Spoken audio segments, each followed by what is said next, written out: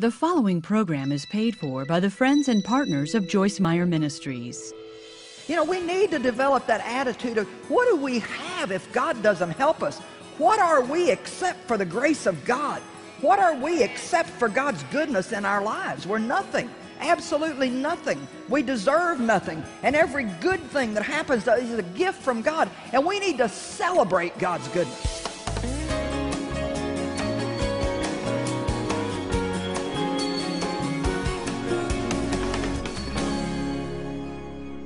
I wonder what you have in your life right now that at one time you were amazed by and so excited about that now has become the very thing that you grouch about all the time. You remember that child that you grouch about now, how sweet that thing was when it popped out? And how long you believed God for that baby? Come on, ladies, some of you remember how long you prayed for that husband you got now? And even those of you that, you know, you're just griping about your job and all the responsibility, you remember praying for that promotion? You remember praying that God would put you in leadership? I remember praying for everything I've got right now. I remember one time when I was driving in my car and I was asking God to do all this stuff, and you know, back then I was only getting just to teach some little Bible studies here and there. And I said, oh God, please, someday I want to travel and I want to preach at least 12 times a month. God, I want to go around the world. And I didn't get it then, but I heard him say, are you sure? I'm like, well, yeah, kind of. I thought I was, but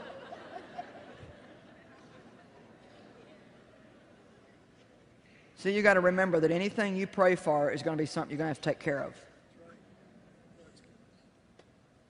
Here they were no longer excited about the manna. They were the people that saw God part the Red Sea. But here they were complaining. They were the people that got water out of a rock. And here they were complaining. You know why? Why? Because the natural nature of human flesh, if it is not disciplined and controlled by the Holy Spirit, will always drift toward the negative. You don't have to try to complain, but you'll have to try to have a thankful, grateful attitude. We don't even have to try to be grouchy, but we do have to try to be nice and sweet.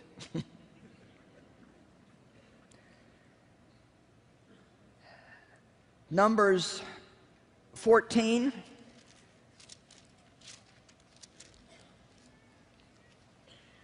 Verse 1.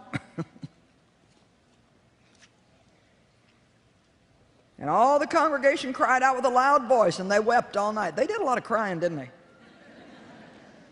And all the Israelites grumbled and hated their situation, accusing Moses and Aaron. The blame game, it got started in the garden, never has stopped. To whom the whole congregation said, well, we just wish we would have died in Egypt. Or we just wish we would have died out here in this wilderness. Why does the Lord bring us to this land to fall by the sword? Our wives and little ones are going to be a prey. Would it just not be better for us to go back to Egypt?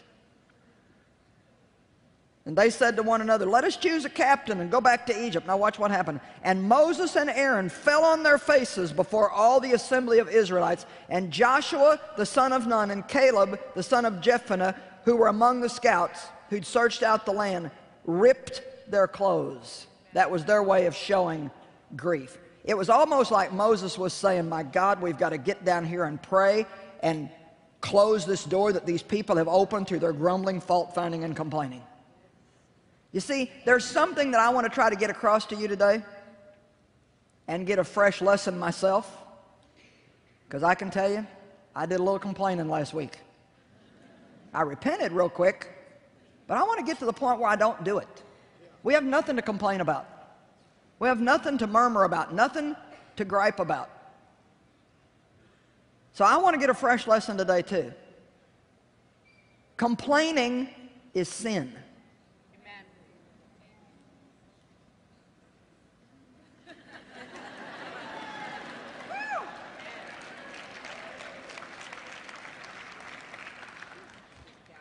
You're not doing it by faith, are you? Whatever's not of faith is sin. And it opens the door for the devil. Complaining actually opens a door for the devil. The word complain, I found this definition one time, it means to stay overnight, to remain, and to stay overnight. So here they were in the wilderness trying to get to the promised land, but they kept complaining, so they just kept getting to spend another night, and another night, and another night, and those other nights turned into 40 years of nights. And they never could get out of there because of murmuring and complaining about their situation. But you just don't know what I'm going through. You just don't know how hard it is.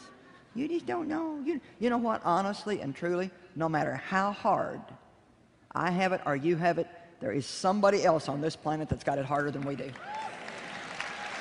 And not only that, there's probably somebody, no matter how hard you think you have it, there's probably somebody right here in this room today that's got it harder than you, but they've probably got a smile on their face and aren't complaining about anything.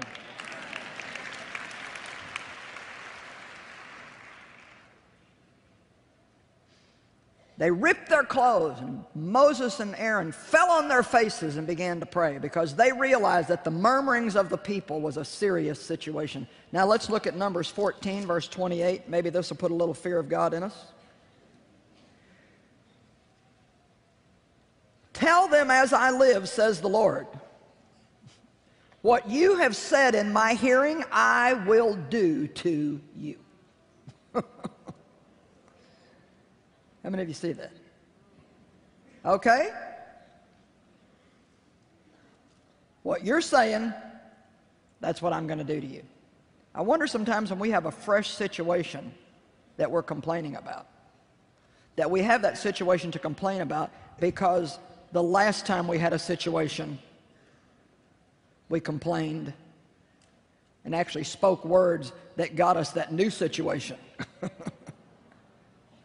It's so important to learn, and it is not easy, but it is doable. God would not have told us to do it if we couldn't do it. It is so important to continue to speak positively in negative situations. And I'm not trying to carry this too far and say you can't tell people when you're hurting. I'm not saying that you can't tell people that you're going through a rough time. But I'll tell you what, we need to talk about that just a little bit and then say, but God. But God. I do believe sometimes we need to vent and we need to tell the truth about how we feel. But a lot of times we just need to go to God and tell him that. You know, David was very good about telling God exactly how he felt. But he didn't say too much of it to a bunch of other people.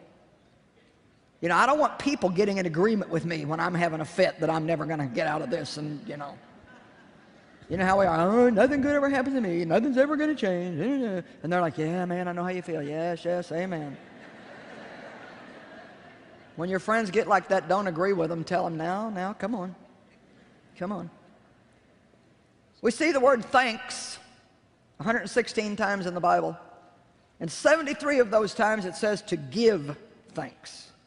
So it's not good enough just to say, well, I'm a thankful person. How often are you opening your mouth and saying so? The Bible says, be thankful and say so. Say so. Not only to God, but to people. I think we need to be a lot more appreciative for even the little tiny things that people do for us. My husband is very, very gracious about doing a lot of little things for me, just like little things. And I'm trying to remember, even when he does those little things, not to take it for granted, but to thank him for doing that. It helps build good relationships. Do you know some of you have got real relationship problems today and you came here believing God for a miracle, but I can tell you that if you will go home and just begin to be a little more thankful, you could turn that whole situation around. Instead of finding everything that you can find that you don't like, that isn't going the way you want it to, everything the person does you don't like, start looking for, even if you can only find one thing or even a half a thing, make a big deal out of that. What you focus on grows. If you focus on the positive will get bigger and bigger. If we focus on the negative gets bigger and bigger. Now I shared last night Philippians 2:5. It says, let this same attitude and humble mind be in you, which was in Christ Jesus. Let him be your example in humility. Let this same attitude that Jesus had be in you. let this same humble mind that he had be in you. So humility is the foundation for every good attitude. The only reason why we complain is because we think that we deserve better treatment than what we're getting. And we think that of all the people on the planet, we are the last ones that should have to put up with any inconvenience. And we forget, so I will remind us all today, that what we deserve is to die and go to hell. And to burn there for eternity. Hell is hot, and forever is a long time. And I am grateful that Jesus has already purchased my way out. Amen. Isn't that true?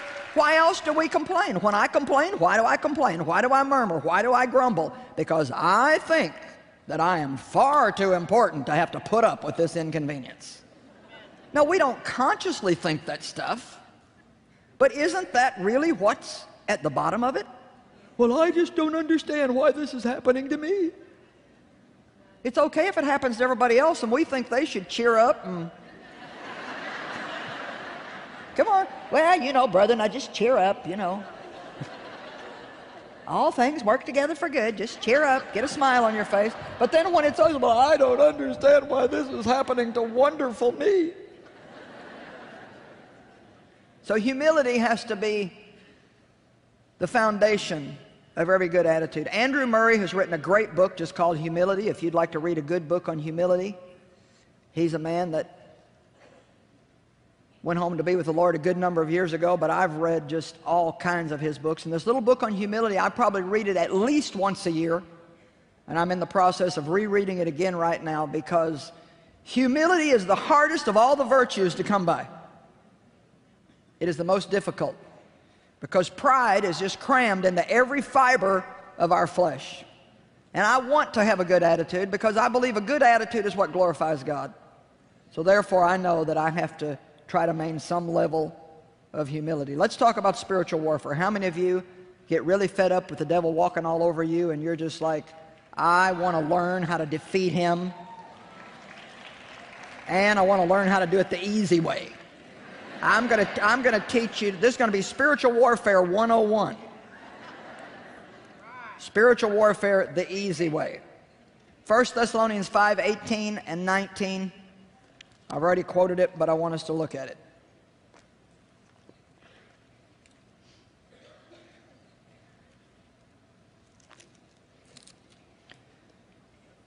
Thank God in everything, no matter what the circumstances might be. Be thankful and give thanks. Be thankful and give thanks. Be thankful and give thanks. For this is the will of God.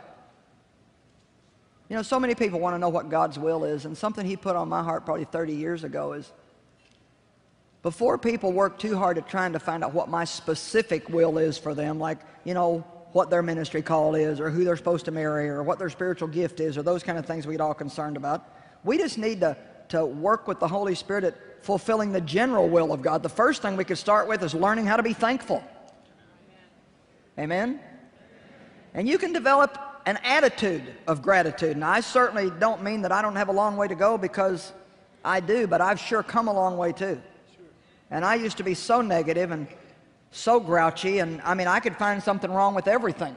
I grew up in a very negative atmosphere, and it just kind of got off on me. But I tell you now, I don't even know how many times a day I say, thank you, God. I don't even know. And I don't even know what I'm thanking him for. It's just, thank you, God. I mean, I get up in the middle of the night to go to the bathroom. Thank you, Jesus. Thank you, Lord. Thank you, thank you, thank you. Thank you, Jesus. Thank you.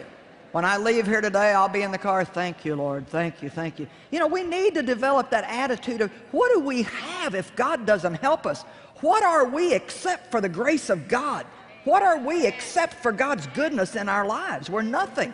absolutely nothing. We deserve nothing. And every good thing that happens to us is a gift from God. And we need to celebrate God's goodness.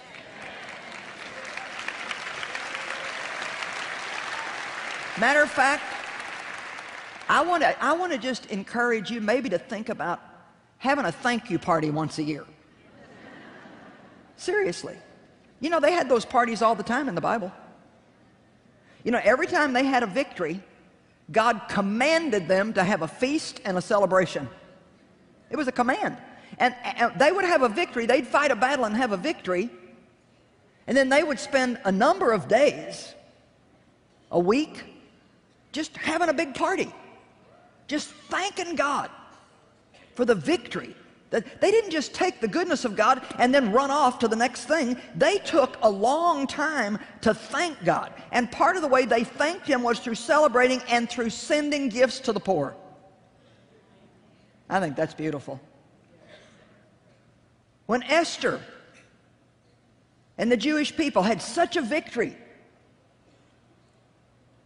from wicked Haman who wanted to kill them, and when they saw the deliverance of God, God commanded them to have a festival at the same time every year to remember what He had done for them. And the Bible says, and they also were commanded by God to send portions of what they had to the poor and the needy. One of the ways that we celebrate the goodness of God in our lives is through our giving to other people who don't have what we have. And I can tell you the truth, I think if you're stingy and won't give, then you're not thankful. Well, that went over good. Praise the Lord. I'm excited. I mean, isn't it the truth? We need to do more celebrating. We really need to celebrate the victories that God gives us. Thank God in everything. Thank God in everything. Don't go to lunch with somebody today and just spend the whole lunchtime just telling them all your problems. You can take time to do that, but then remember what God has done. Recall, recount, remember the good things that God has done in your life. Remember the Red Seas that He's parted. Remember the manna. Remember the water that's come out of the rock. Remember the stones that He rolled out of the way and the resurrections that you've had. Let's take time to remember those things and let's talk about those things. Thank God in everything, no matter what the circumstances might be. Be thankful and give thanks, for this is the will of God for those of you who are in Christ Jesus. Now look at verse 19. I love this. Do not quench, suppress, or subdue the Holy Spirit. So what is that telling me? When I complain, I stop or quench or hinder or halt the work of the Holy Spirit in my life.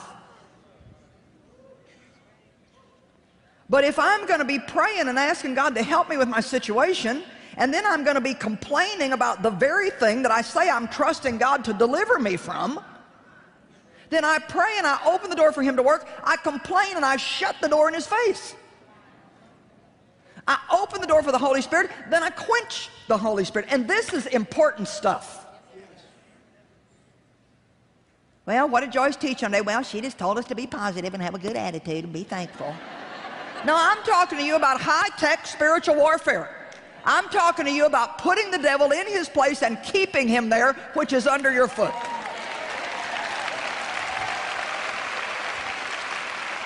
Now, I'm not telling you this is going to be easy on your flesh, because there are going to be things happen to you that are going to seem so unfair and so not right, and it's going to seem to take so much longer for your deliverance than what you think it should take. But if you can just keep saying, I believe that this is going to work out for my good. God, I don't know how you're going to pull this off, but this is going to work out for my good. Some way, somehow, you are going to take this tragic situation and you are going to work it out for my good. So God, as hard as it is for me to say it, I'm going to thank you right in the midst of it, because even though I don't see it or feel it, I know that you're working something good out of this. Can we believe that today? All things, all things, all things work together for good.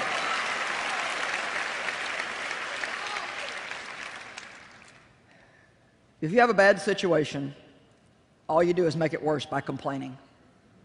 You know, the Apostle Paul maintained such a great attitude that we have some really good examples of people in the Bible who just had great attitudes. I mean, Daniel had a great attitude. He had been told if he continued to pray to his God that he was going to be put into a den full of lions. And the Bible says that Daniel continued, as was his habit, to go into his upper chamber and open his windows and bow down and pray and give thanks to God 3 times a day. I wonder what would happen when we've been threatened by the enemy. Well, you just wait and see what happens to you. You just wait. Daniel was threatened with the lion's den, but he continued to pray and give thanks to God. What would happen if we all took just that moment, those 2 moments, 3 times a day? What would happen if before you left the house in the morning you just took a moment and bowed down and said, God, I just want to thank you for today. I want to thank you for helping me. I believe I can do whatever I need to do today through Christ who strengthens me. I'd like everything to be good and work out the way I'd like it to, but God, if it don't, I know you're with me and it will work out good eventually. What would happen if at noon, in addition to having a little sandwich, you'd go somewhere and bow down for a minute and say, God, I just want to thank you for getting me through the first half of this day. And I'm so grateful, God, that you're working in me and you're going to... And then again in the evening or at night.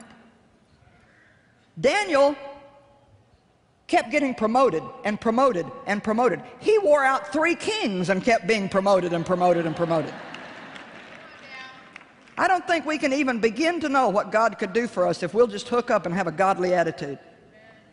Ruth had a good attitude. Esther had a good attitude. You don't see people in the Bible for very long that didn't have a good attitude.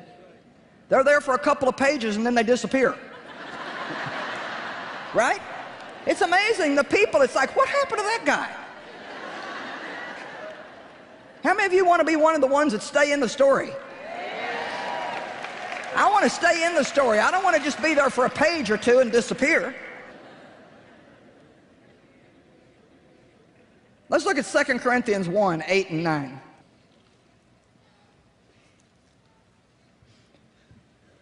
Paul just seemed to turn everything around.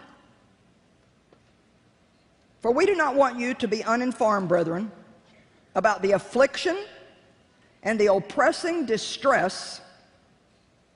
You get it? Affliction, oppressing distress, which befell us in the province of Asia. How we were so utterly and unbearably weighed down and crushed that we despaired even of life itself. Indeed, we felt within ourselves that we had received the very sentence of death, but that was to keep us from trusting in and depending on ourselves instead of on God who raises the dead. So we see how Paul's turned this situation around. He's saying, you know, I don't know what God's up to, but one thing I do see that's good out of this already, it sure put me back in my place, and I've got a fresh dose of humility, and now I know more than ever that I can't do this on my own, that I need God. So Paul said, I don't really understand why this is taking place. We're hurting so bad that we just feel like we've received the sentence of death. But one thing it has done, here's one good thing I see already. It is sure keeping me from trusting in myself. There's so many wonderful stories in the Bible about how Thanksgiving delivered people. In Chronicles, we see, 2 Chronicles, we see Jehoshaphat being attacked by 3 different armies at one time. 3 different Brandovites.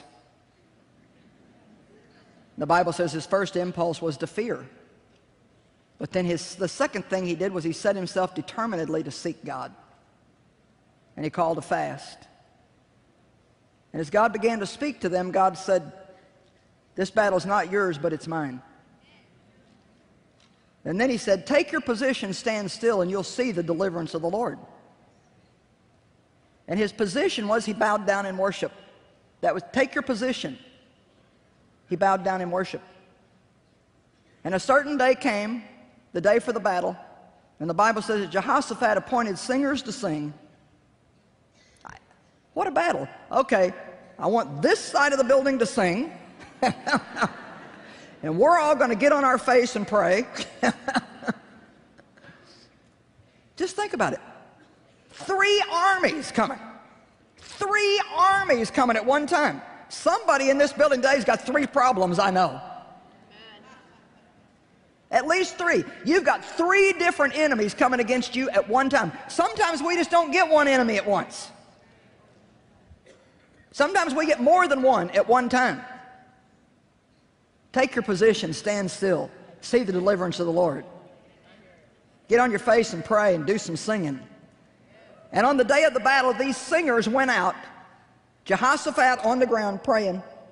And the singers went out, "Oh, give thanks unto the Lord, for he is good, for his mercy endures forever. Oh, give thanks unto the Lord, for he is good, for his mercy endures forever." 3 armies. "Oh, give thanks unto the Lord, for he is good, for his mercy endures forever." And the Bible says that the enemy got so confused that they killed each other. Come on, you want to confuse hell? You want to stir up something in hell today? You just start saying, "Oh, give thanks unto the Lord, for he is good, for his mercy endures forever." Well, I believe that a thankful attitude is one of the most beautiful attitudes that we can have. And I believe it pretty much guarantees us that we're going to have a powerful, victorious life. You know, I just want to encourage you today, no matter how messy your mess is, if you keep a good attitude, God will work good out of it. Romans 8:28 tells us that all things work together for good to those who love God and are called according to his purpose. You know, we always love to offer you the Word of God. I feel so strongly about the Word of God. And today we're offering a 6-CD series called Attitudes of the Heart. You don't want to miss this one. This is really going to help you.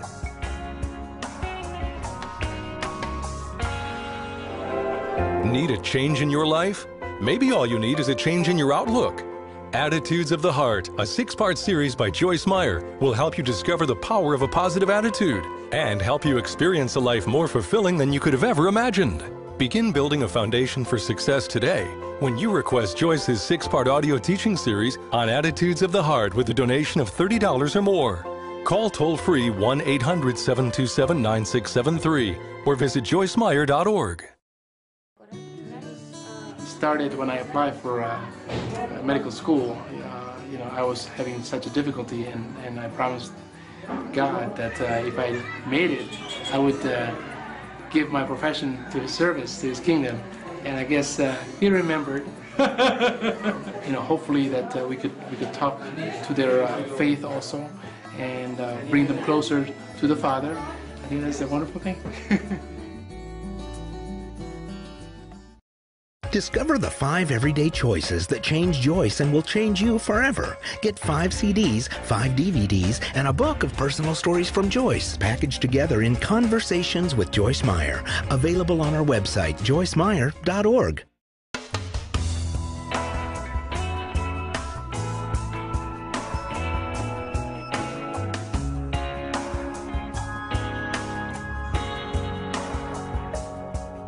The proceeding was paid for by the friends and partners of Joyce Meyer Ministries.